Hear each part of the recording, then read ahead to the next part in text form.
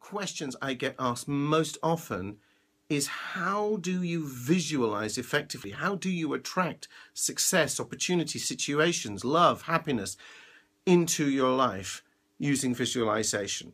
Well, there's some big myths around visualization. So let me just tell you the very simple process that I've discovered and use all the time, works like a charm every time. And that is this: instead of trying to close your eyes and imagine something inside your head that you think looks like real life, as if you had your eyes open, because people think that's what visualizing vividly means.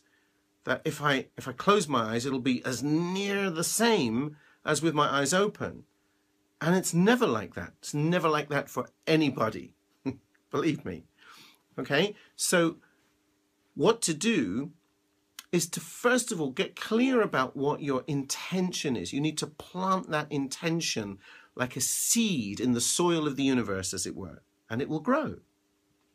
Nature will take its course. Okay, so what do I mean when I say get clear about your intention? Because again, there's a lot of mistakes here. People think that if, let's say you're trying to attract the perfect lover, and you think, well, that person would be 5'6" tall, and they would have mousy brown hair and blue eyes, and the person that you end up falling in love with may not have those characteristics at all. And the universe doesn't need you to put in that kind of detail, because it knows what you want. It's intelligent. It's responding to you. Okay? So you just have to have the intention of, if it was to find the perfect lover, to find a perfect lover. And what that would feel like. Start with the emotion, the E-Motion. I like to spell emotion E-motion, little dash motion, because that means E for energy, energy in motion. That's how we know we're alive, when it feels good.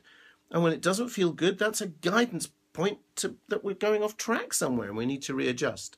So you start with the emotion of how it will feel to have the situation, the circumstance, the person, the opportunity, whatever it is you want in your life. That's what you do. Then you can close your eyes. Not if you're driving, obviously. Be sensible. Okay. But then you can close your eyes and just get in touch with the feeling. And out of the feeling will arise images. Now, they might be vague. They probably aren't going to look like real life at all. That's fine, as long as you're connected to the feeling. And I'm pointing here, but you might feel it in your guts more, or anywhere in your body for that matter. But as long as you're connected with the feeling, the images that come up may be wispy and dreamlike. You might not get images at all. You might just connect with that feeling. And if somebody actually then said to you later, what shape is that feeling? What color is that feeling? What's it made of? Where in your body do you experience it the most? You probably would surprise yourself that you'd have some ideas.